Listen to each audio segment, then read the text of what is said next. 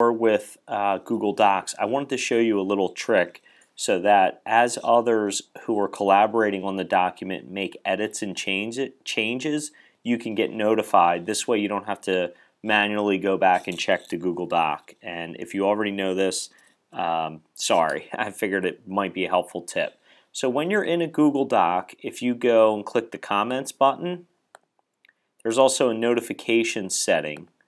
So when you click that, you could say enable email notifications, and then you can check off these various options. So one way of ensuring you get all notifications is to check the first one, but you can certainly check all of them or some of them. And then once you hit OK, every time there is a change made to this doc, you will receive an email in your inbox.